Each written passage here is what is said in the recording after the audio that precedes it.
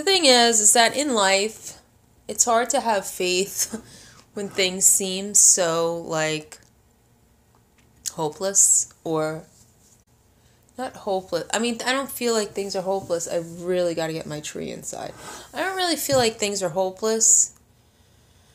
I just feel like things are hard right now. Things are really hard right now.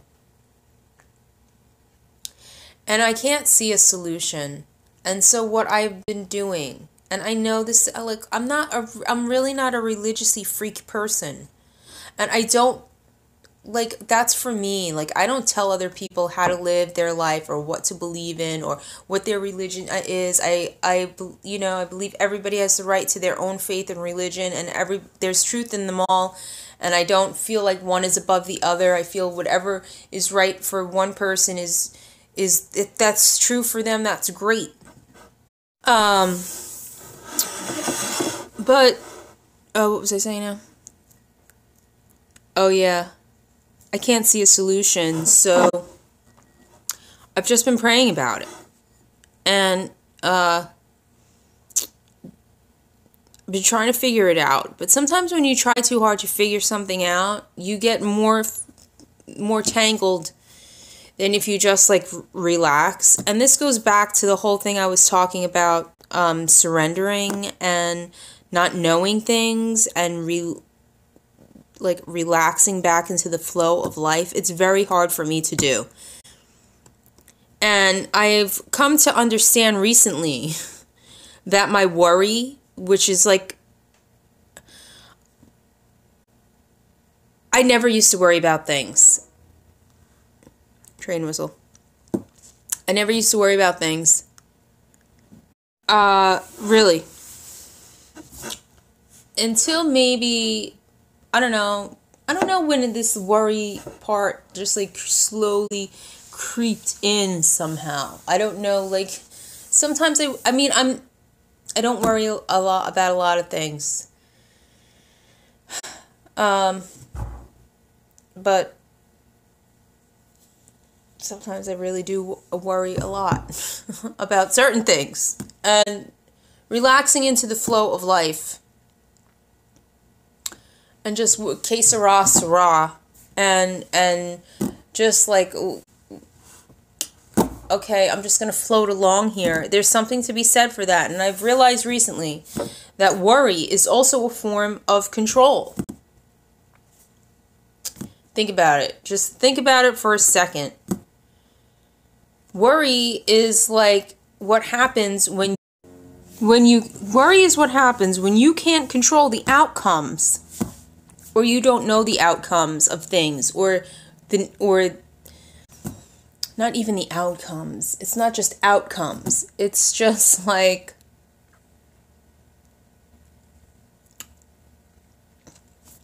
the next minute in time, the next day in time, the next week in time. Worry is like that fucking gnat that just, like, flies in your face.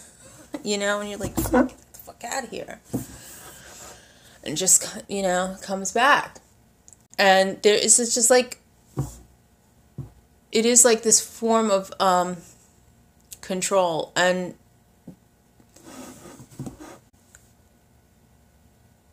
constantly worrying, and this is like, I read this, like, worrying is like praying for the things you don't want. Because it's totally true, because you're putting energy. Worrying is like praying for the things you don't want, because you're putting your mind now is using energy to think about things that you don't want to happen, or things that could happen in the realm of 75 million kabillion endless possibilities that are there in every second. Like, just the second that just passed is like possibilities for every single thing, and in this second all the possibilities are reset, every single thing, and in the next second and now everything is possible exactly at the same time. Boom, boom, boom, down the line. Worry is like trying to control 50 million endless loop infinity possibilities. How can one human mind think that it can control How can one human mind, okay, think it can control and or be prepared for, most importantly, be prepared for an infinity loop of possibilities? It's just not possible.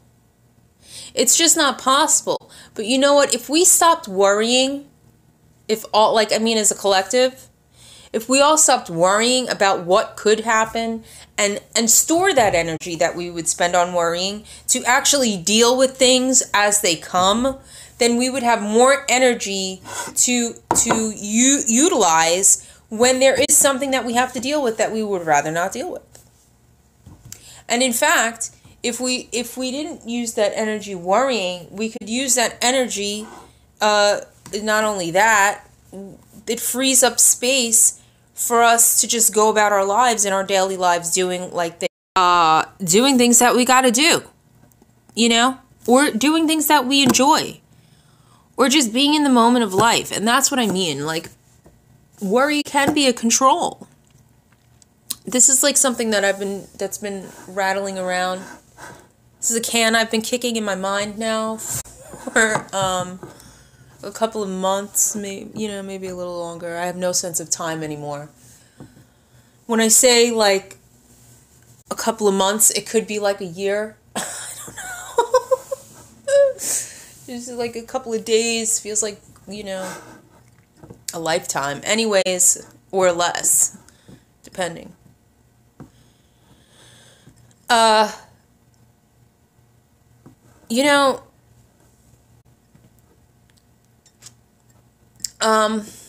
Yeah, worry is like trying to control. And not only this.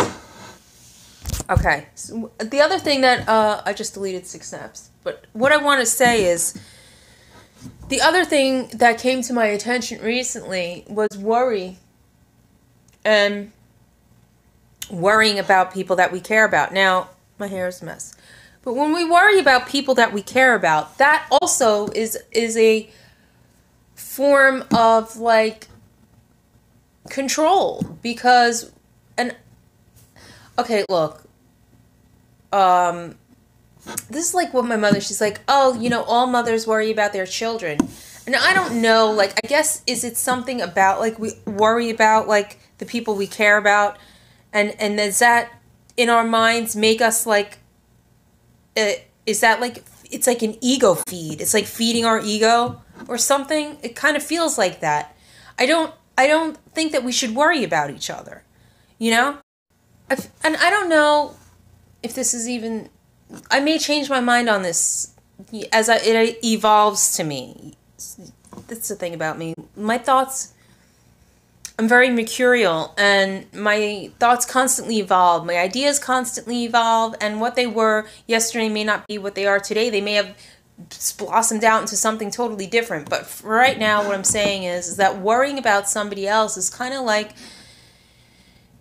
defeatist, and it's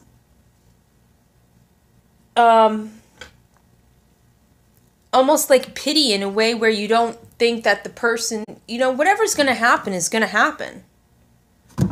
You can't, a human being, it's like, I'm not going to say this right.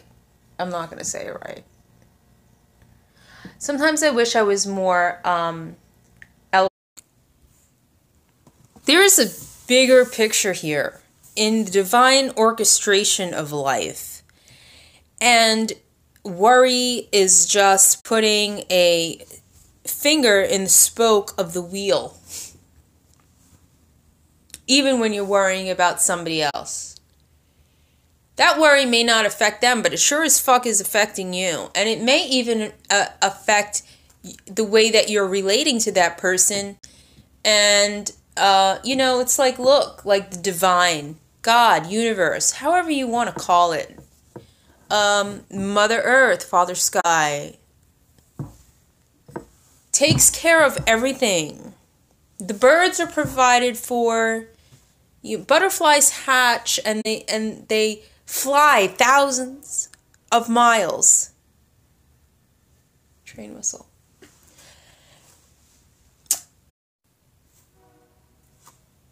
If all of those things are provided for in nature, then so too are we provided for and taken care of in every moment. So there's no need for any human being to worry about another human being, because a power higher than you has got it covered.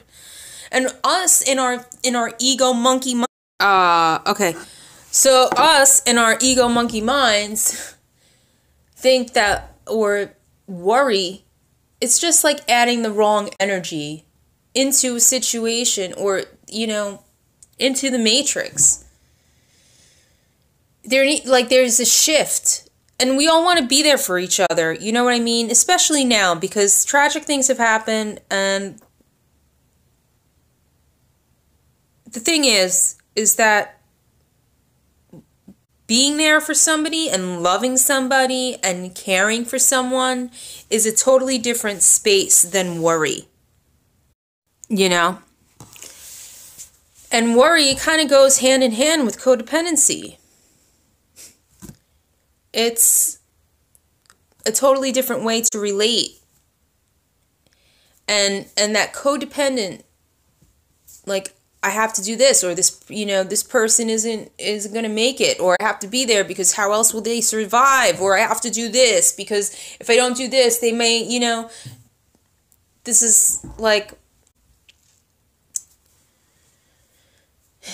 worry is a form of control. And I recently went through a situation where that became clearly obvious to me. And that's one, you know, worry for others. And it's Wednesday, and I'm giving out Wednesday wisdom. That's what I do on Wednesdays now. I don't even know if this is wisdom. This is just ramblings from like this kooky lady. What I'm saying is, like, why worry when, you know, you can't be prepared for any of the shit that you're worrying about. Worrying is not preparing yourself for fucking things that could go wrong. Worry is just like useless. You might as well just like burn your energy. It's just like burning money. You might as well just like, if your energy's money, then like worry is like taking a stack of $100 bills and just like throwing it into the bonfire and be like, oh yeah. Seriously. It does nothing. It doesn't get you closer to a solution. It doesn't get you closer to a solution. It doesn't help you figure things out. It doesn't prepare you for anything. All it does is this spinning. It's like an exercise bike. It just goes in place. You're just spinning your gears in place. You're not even fucking getting anywhere. You might as well just like not worry and then like go down the road, and like if there happens to be a pothole, then you just deal with it then, and you just swerve around it. And like if a tree falls, then, you know, you stop short and you fucking detour the other way. Like, that's how, I don't know. Letting go of worry is also a form of relinquishing control and surrendering to the flow of life. This is what I have come to learn. And every day I try to remind myself of this in situations. But even last week I was worried. You worry about people you care about because you don't want anything bad to happen to them. But you're not even doing that. Is not like you're not affecting the universe by like your worry. You know what I mean? You're not. There's like higher things at play here. There's a million different things going on that us humans just don't have. You know, we don't have the bigger picture. And everything needs to happen. Everything happens for a reason. And everybody is on their own path. And they need to go through things so for lessons that their soul needs to learn. And you can't save somebody from themselves. You can't. You may think that you know better for somebody, but in fact you don't. You don't know better for anybody, and the only person that you could know better for is yourself, and even then, we don't know what's better for ourselves sometimes. And Nobody can tell you what's better for you. It goes both ways. And if you think about like all the circumstances in your life and all the people that have played a part in the story and tapestry of your life and every interaction that you've had, I mean, every person that you've ever known, that you've ever cared about, that you've ever been acquaintance of, even in business, like in life, everywhere, every person, even the person at the gas station who's, you said have a nice day. I mean, you don't know. I mean, that whole network and tapestry, every little interaction has been a gift. There's been a lesson in every single little thing, and every little thing that you've been through. Every little part of your life needed to be that way for you to learn a lesson. So even then, like, the people in our lives that everything is there for a reason. Even the people that, like, who aren't good to us, especially the people that hurt us are our teachers. That pain is a teacher. That all of these things that we go through in life have brought us and not made us who we are, but they have gifted us with a little more of an awareness than we had before that circumstance. So there's no way for any person to know what's best for another person. You don't know what's best. God, universe, Eagle Eye has the whole story already mapped out. All we need to do is just fucking be. That's the thing here. And for me, I'm realizing, and I do it way more often than I used to, where I say in prayer, and again, I'm not a religious person, but I'm not even going to defend that. Like, when I pray, I'm like, God, I don't know what the fuck I'm doing. I don't even know, like, what's good for me. Like, I know what I deserve. I know my value and my worth, but I would rather have, like, my higher power guide me along the road than for me. And I mean, free will is whatever, is good, but I'm not going to be a stubborn ass about it. If I'm lost in the middle of nowhere, I'm going to ask for directions. I'm not going to just sit there and be like, oh, I'll figure it out and get, like, 10 miles deeper into the woods that I don't know how to get the fuck out of. I now surrender to my higher power. And instead of worrying about another person, I pray for them. And there's a difference. And you to show kindness and love and compassion towards others is different than worrying. And that was just like in the past few days. I just had this whole big realization, these aha moments where I'm like, wait a minute, this is ego. And the more that I recognize my ego in certain things, the more I realize, holy fuck, I just don't fucking know anything. I don't. Okay? I am a human being. I mean, a spiritual person. I am a soul in this vessel, this crude matter, that's encompassing my soul at the moment. But it comes along with this, being in this density of earth comes along with a fucking ego. And an ego is just like this spoiled little brat who thinks it knows. That's what, ego is like the spoiled little brat that thinks it knows everything, can figure everything out on its own. And it's just not the case. And it's just... In the past 2 weeks, I had a come to Jesus moment with myself, like a real come to Jesus moment, like a real, and it's almost like, okay, if you could,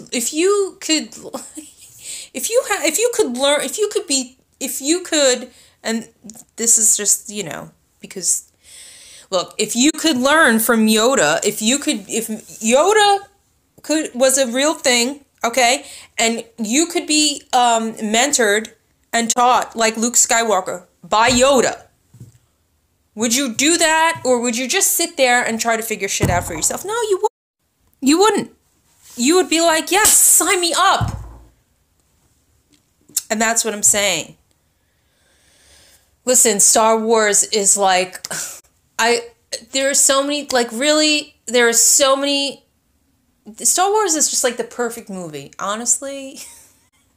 So many life lessons in that movie, even if they were non-intentional. There is a Yoda on my mantle. Yoda is my fucking guru. Seriously. That whole, and this is what I'm talking about, you know, like when Luke Skywalker goes to Dagobah and he's, not, is it? Or in the swamp, and when he's in the swamp with Yoda, and you could see that, like his ego is preventing him from pulling that ship up out of the swamp, right? He doesn't believe it can be done.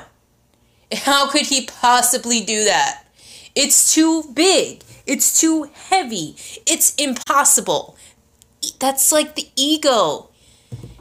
I can't do it. It's a waste of time. Like all of these things. And then like Yoda, who's like yay big, is just like surrenders to the higher power of the Force. And nothing is impossible. The only thing that's stopping you is your mind. It's like relinquishing the monkey mind worry, the ego, the everything about it, the control, and surrendering to the higher power. So you can get things done, but not only like that, like you can achieve things that your mind is too crude, too monkey mind to even believe in. It's surrendering to a higher power. And it's like there's just like so many like wisdom things in Star Wars. I'm just like, fear is the path to the dark side. It's true. And that's ego. I'm not saying like ego's the dark side, but I mean that attachment, the attachment to all of that worry and fear, it's defeatist. And we can't eliminate the ego. It's part of who we are. It's part of our makeup, but we don't have to let it control our... There's a difference between, look, believing in yourself, having that healthy balance between ego and soul, ego and heart, ego and the mind and the feeling, the heart and mind, and the balance between the two, the right hemisphere of the brain and the left hemisphere of the brain, the alpha and the omega, the yin and the yang, and the balance between the two. So important. I don't believe in any spiritual teaching that tells you to eliminate the ego. We're in this density of life.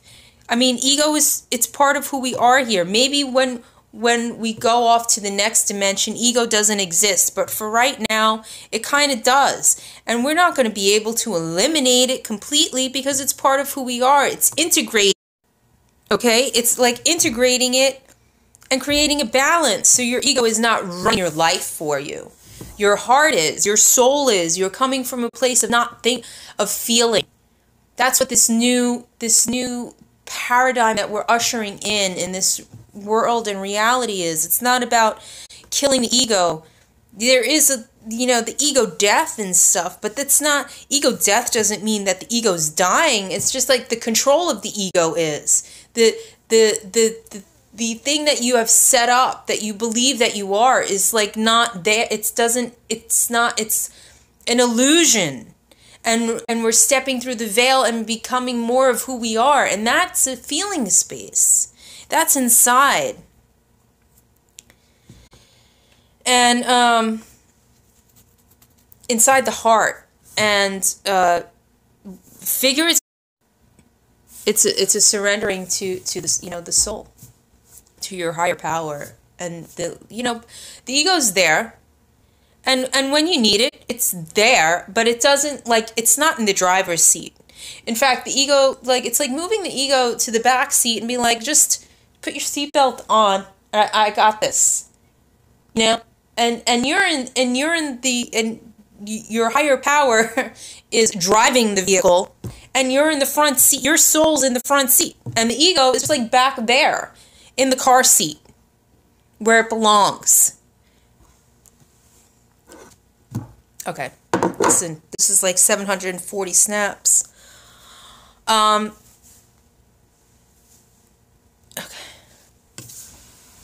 Happy Wednesday. Let's make this a really great Wednesday. In fact, let's make this a really great week, okay? Have a great Wednesday. Have a great week. Enjoy your week. Enjoy your life. Enjoy every moment. I'm trying to. I'm even trying to enjoy my full bloated face. It is what it is. I am who I am. Train whistle. You know, what's meant for you is never going to pass you by because everything's orchestrated. And for me, that's a big thing too. It's like, I don't need to try so hard. It's allowing things to come and grow in their own natural space. Anyway, all right. Happy Wednesday. Toodaloo.